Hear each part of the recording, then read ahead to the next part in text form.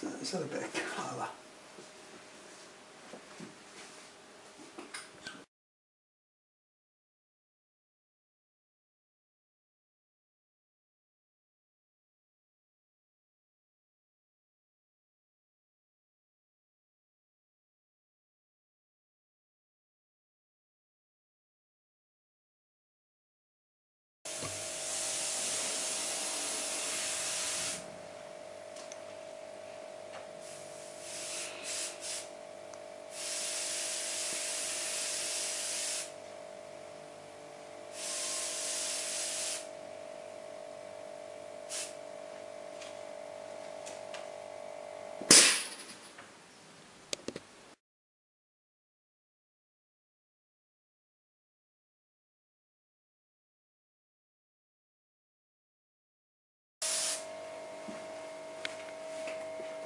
Hi, welcome back to part 2.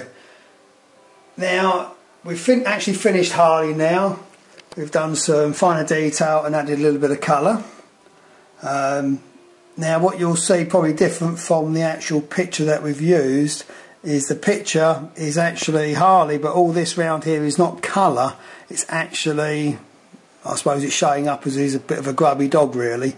When he has a wash he comes up white. So when actually painting a mural for someone of their pet or whatever it would be, you really need to make sure you get good pictures of the actual animal, because sometimes the pictures lie when it comes to colour. And if you was to end up giving the client back a picture of their dog with a bit of colour, they'd say, well, my dog isn't like that. So that is something you really need to make sure. So now obviously we're finished, and what we're going to do now is we'll actually make a frame. Rather than buy one, we will actually show you maybe in part 3, we'll actually make a frame up and then we'll mount the dog in the frame and then you can see it completely finished.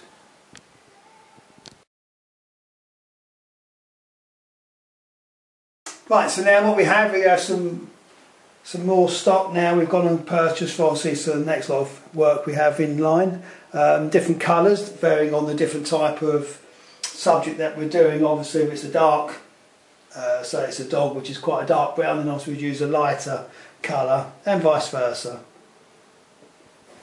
What we're doing is we're taking on some more commissions, so if anyone's interested obviously get in touch with us and we go from there.